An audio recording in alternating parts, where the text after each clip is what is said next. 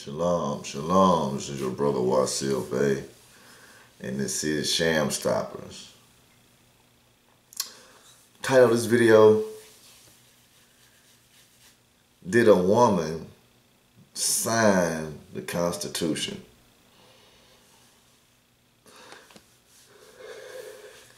Did a woman sign the Constitution? Huh? I like to state for the record. Not just state for the record. I just let the record show and let this record reflect that this ain't a sovereign citizen movement, anti-government, conspiracy theorists, none of that mumbo jumbo bullshit. We only deal with reality and common sense. Reality and common sense, all right? Did a woman sign the Constitution? And I want to ask you, numbnuts, so why y'all going to jail? Why y'all letting women sit at the top and judge you? And the Bible strictly says a woman does not have authority over a man. I like to say about the podcast, thanks for all the guys that came in and had the guts, the nuts to get on the podcast. Y'all gonna hear the young bull on the podcast. He gonna get on there, he tear some shit up. He gonna get on there and rip it. But just ask yourself. We're gonna talk about Sheila Jackson. She's originally from New York, but moved her ass down here in Texas. Alright? And she represents District 18 in H-Town, where they have most of the strippers and butt-naked clubs at and around that district. You know what I'm saying? And now we're going to talk about these hoes, how they trying to come up with rape lawsuits. They going to wait till 30 years when they see a man hit the scene, because men are waking up and we ain't taking no more shit. Alright?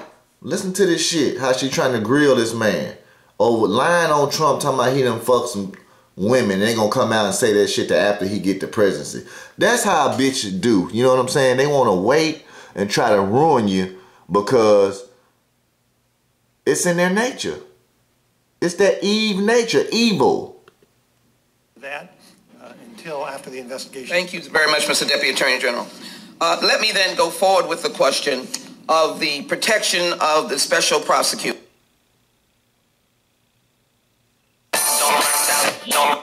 Sorry about that, people. Sorry about that shit. God damn.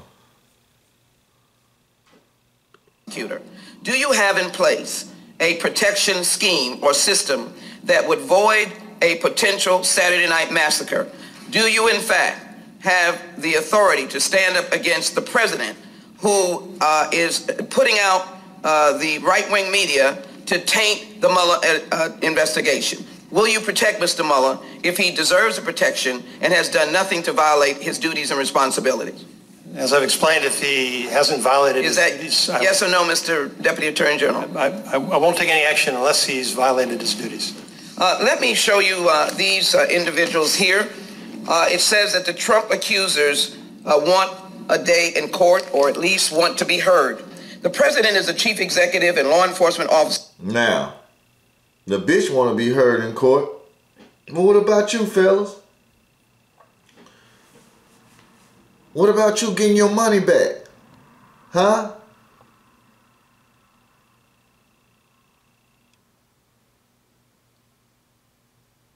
What about you getting your money back? We can give you what you want, dismissal, termination, all that shit. We give you validation.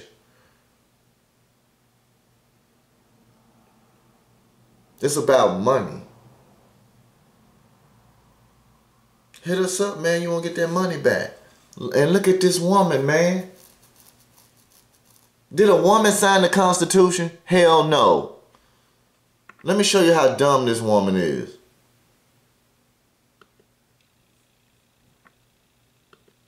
And this was in 2014. All right? And she said the Constitution is 400 years old. For giving us an opportunity to have a deliberative constitutional discussion that reinforces the sanctity of this nation and how well it is that we have lasted some 400 years operating under a constitution that clearly defines. You heard what she just said. Operating under a constitution for 400 years. See what I mean? You see what the fuck I mean? You got women who don't know. And she went to Yale too. That's. And check this out. She said she's an African American woman. Okay, well, we about to see if you're an African American woman. All right, I'm going to your bio, right?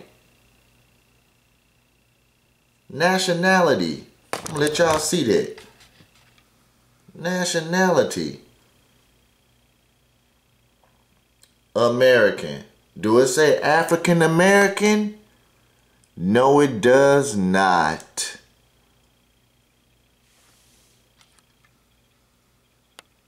She's an American. She's an American. That's what she says she is. It's her full bio. I'm going to show you how she's strictly for women, not men.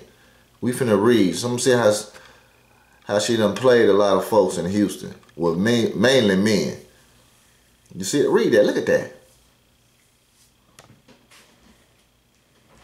Y'all see that? Let me go get my meat stick for some of you meatheads who still don't know what the fuck going on.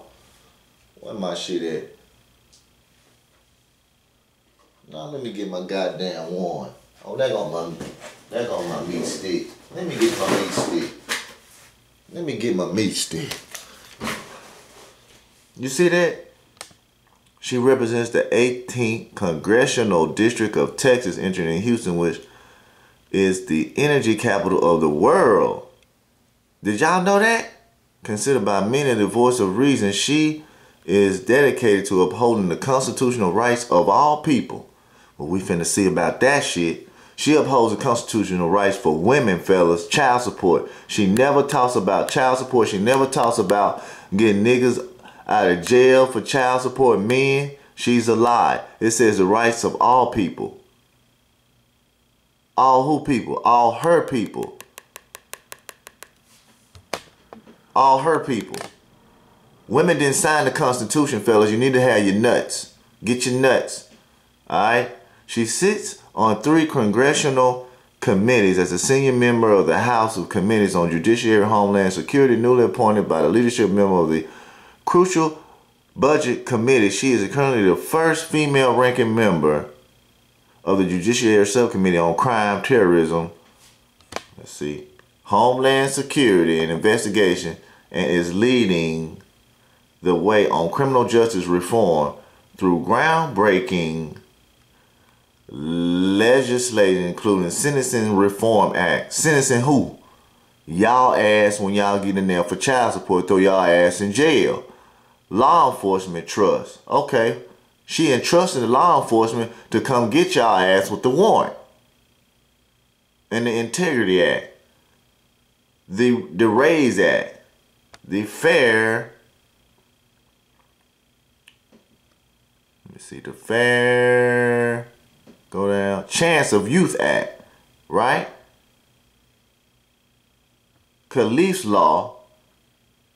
The American Rising Act of 2015. She has also introduced several bills introducing the Juvenile Accountability Block Grant, Reauthorized, and Bullying Prevention and Intervention Act, H.R. 71. The Federal Prison Bureau Nonviolent Offender Relief Act of 2015. How many niggas been getting out of federal court?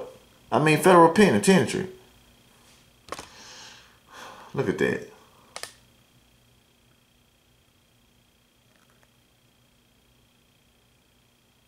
To reduce prison overcrowding by developing and implementing lawful policies relating to requests for executive clemency for deserving petitioners. And what do we tell you what a petitioner is? You begging for freedom. Right? Why you gonna beg for something and you gonna ask to be let out if you didn't do anything? Come on, man. She is a champion for women and children supporting the Paycheck Fairness Act. What I tell you? Child support to take your goddamn paycheck. And the pregnant workers business with respect to business opportunities in commercial space industry. Authored HR 45, Triple Negative Breast Cancer Research and Education Act of 2015. You see that? You can just read this shit, man. Now, when she get done wrong in public, she's an African American. But without that shit, she's just an American, right? She know how to be part of the people when her ass is in trouble. That's what a bitch do.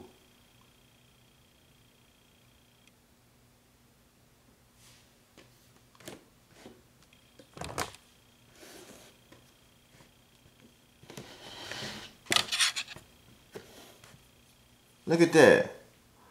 Earned a BA in political science from Yale University with honors in the first graduating class, including females, followed by a JD from the University of Virginia Law School. She is married to Dr. Edwin. Look at that shit, man.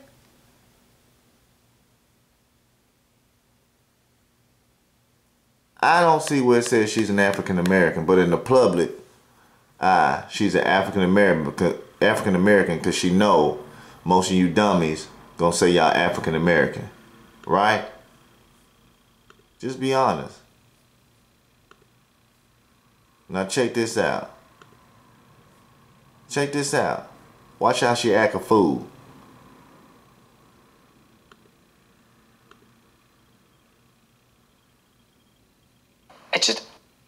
Let this play, man. Watch how she act a goddamn fool.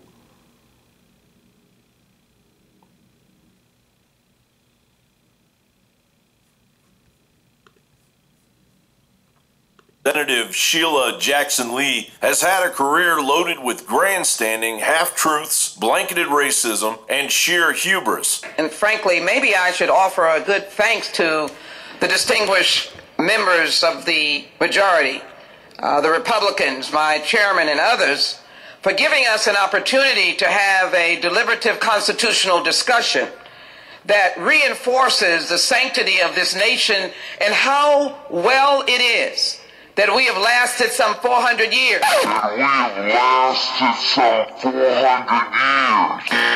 Signers Hall, where we are right now, has 42 statues showing you the moment of the signing of the U.S. Constitution. Was it any women in there? Signing the Constitution?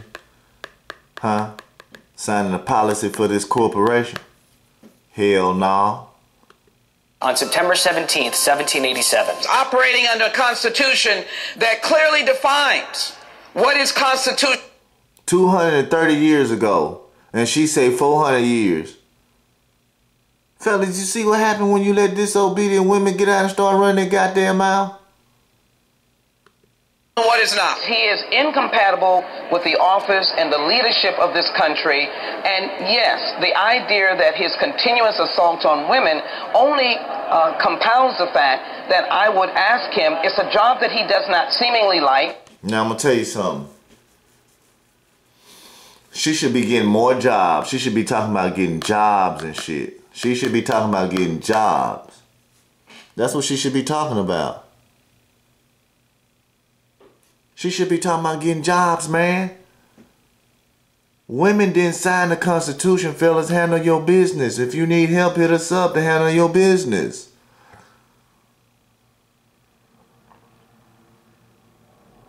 Women didn't sign the Constitution. So why are you letting them lock you up? I ain't say beat your woman. Be good to your woman. If you got one, keep her in check.